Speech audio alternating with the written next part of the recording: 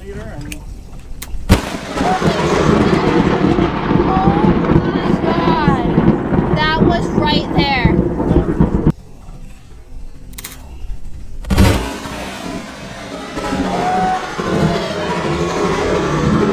What's going on, guys? Victor here. Today we are starting out by planer fishing. So we just went out of Hillsboro Inlet, Florida, and what we're targeting is kingfish. First fish of the day on the planer. We just went through a bunch of seaweed and I saw the planer trip, and I looked back in the whitewash and there's something skipping on top. But that's the thing, is when you're dealing with a lot of seaweed on days where you're trolling planers, it's a little tricky. Might be a little king. So when you get to the planer, what we do is we'll hand line it the rest of the way.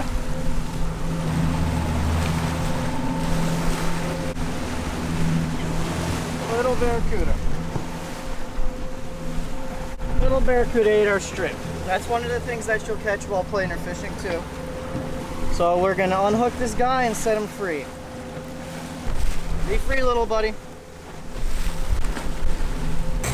See him? What you got? We got the very first dolphin on the planer. We came out to this blue water because it was really, really green on the inside, and I was rigging up another rod and I just noticed that this thing was skipping on top. A little schoolie dolphin. There we go. Nice. A baby cow dolphin. Want to measure? Yeah, we gotta measure it real quick. They gotta be 20 inches to the force. He's legal. He's like 23 and a half. Yep. Known around the world as Dorado, Mahi Mahi, or dolphin. 3 different names. One of the just most pretty fish we have. All lit up. Look at that. Blue, green. It doesn't get better than that. We got some really big ones in the Bahamas. The ones that they make down by us in Hillsboro, a little bit smaller, not as big as the Bahamas ones, but still cool. All right, guys, we are done planer fishing. The planer bite wasn't too hot for us. There's a ton of seaweed out here. Just rolled up trying to catch some ballyhoo. We already got 5 dozen. Brian's got 2 good throws on his hands. And there's a third. First 2 throws should have been on camera. Good amount. Yeah, but I got twice that many last throw. So what I do is when we put them in the live well, we break the bills, because ballyhoo are a bait that is very space oriented. If there's too much crowding in the well, they will start to die. And when they can't turn because they have too long of a bill, they start to die even more. So that's why we break the bills off before you put them in the well. And also try not to put too many in. You know, we'll put 2-3 dozen in and about 40 gallons, and then we'll put the rest in for dead baits and for chum. We're gonna try to get a bunch of ballyhoo, cut them up into little chunks, try to get the mutton. Go back a little further. So this is our bait of choice right here. We got ballyhoo. You guys have seen us catch these in the past. You guys always hear me talking about current. Current is crucial offshore. When you got good moving current, your chum works effectively. You're pulling all the ballyhoo and fish off of the reef. They come really close to your boat and forces them to be close to your boat because they're swimming against the current and they're trying to eat the chunks that are on top right there. Another one? Yeah. Yep. Another one.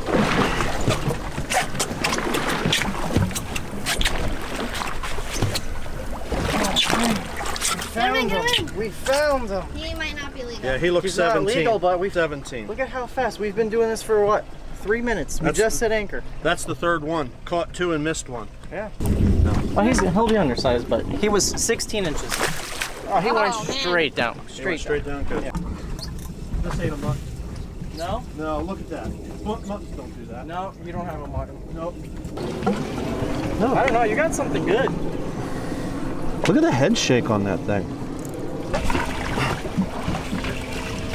Stand up, man. Come back here and stand. I'm fine. Who sits down and fights fish? I do. I'm coming. All right, help me out, Victor. Swivel. It's not a shark. It's a jack. Jack Crevalle, maybe? You put up a nice sporting fight, I'll tell you that. You whipped him on the Abbott, though. There we go. Look at the size of that thing. That's a good one. Oh, did you unhook it? They're cool fish. Yeah, it's unhooked. It's unhooked? Yeah. Yep. Cool fish. My hard biggest fighters. Jack Crevalle. Let him go. He fought good. You won't want to hear the grunt. Come on. Oh, there it goes. Put up a good fight. All right, you ready for the release? Lives to fight again. Head down. I got something. Really? Yep. Yep. You got a mutton that you didn't know you had. I got a mutton and a rock. Oh, monster! Look at that red grouper. That's why. This guy's got to be a lot bigger to keep. This little red groupers, they got to be 20 inches. He's not quite there yet. Here you go. Since we got so much bait, cut up a bunch of ballyhoo. Gonna just spread it around, throw like an umbrella. A little bit here, a little bit there. Try to attract whatever's in the area because we're on the sand. Floor leader and... Oh my God. That was right there. That was right there.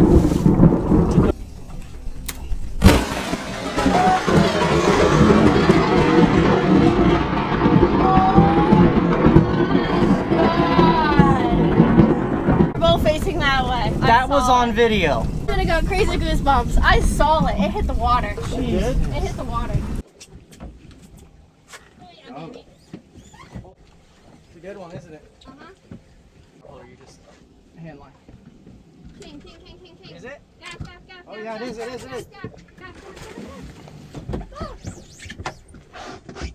Look at it. There we go.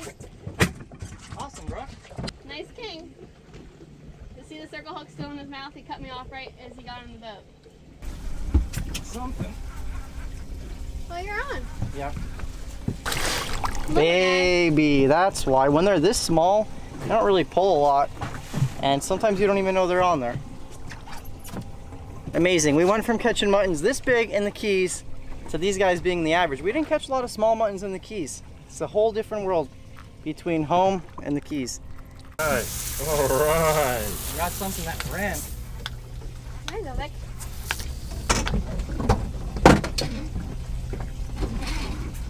Oh yeah, we got it.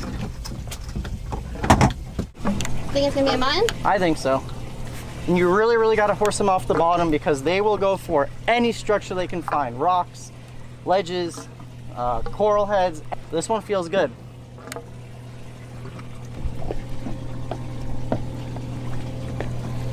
It's a nice good mutton, one. Oh nice my mutton, gosh. nice mutton, nice It's a good mutton. one. It's a good one. That's what you want.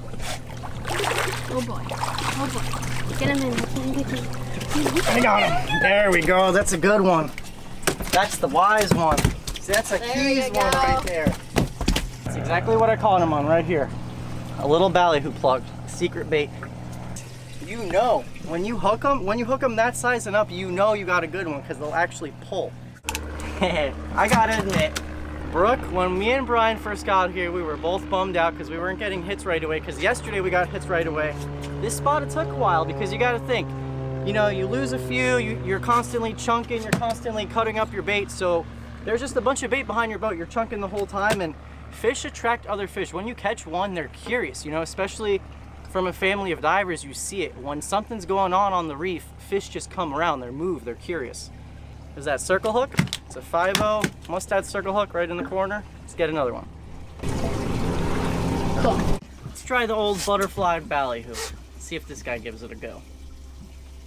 You try that old bug. Oh, it's a bottom. There we go. Got one?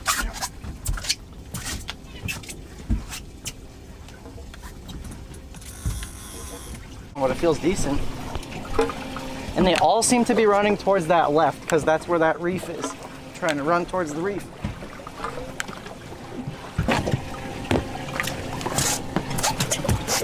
Thank you.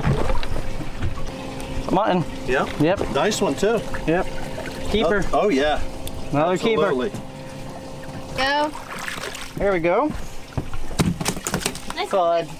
Let Rodney do all the work on that one. Left it in the rod holder. Look at the ballyhoo just sticking out of his mouth. Isn't that cool? There we go. Let's see if it'll pop out. Ah, just like that. Circle hook. Look at that hook set. Right in the top. I'm gonna measure him just in case, but we know that he's gonna be legal. He is 19. 19. Oh my gosh. Is it a bonita? It's a baby bonita that's working you, Vic. Oh, come on. Well, This fish change species a lot. Oh, monster. World's biggest yellowtail I thought I had on with this thing. Seriously. We have a problem where there's too many snapper under the boat. There's so many yellowtail. I gotta put something really firm, so I took the bonita belly, and they have a hard time tearing through this, where they can tear through a ballyhoo or something else. They can't really tear through this. Here's a mutton. Yeah? Mm-hmm. Oh yeah. The belly of the bonita. Nice. I don't think it's very big, but it's a mutton. Oh, I think it just pulled. Really? Yep. No, you got it. Oh, Rook. I caught a yellowtail. Really? Oh yeah. Keeper yellowtail. Oh, that's a nice one. Oh yeah, he's a fatty. He's probably been eating our chum. The big mangrove would be better. There we go. Quality size yellowtail. Come back here at night and actually chum on the sand. The yellowtails have taken over. I'm gonna drop down this nice little strip of ballyhoo on a jig head. Let's see if I can't catch a yellowtail or mutton.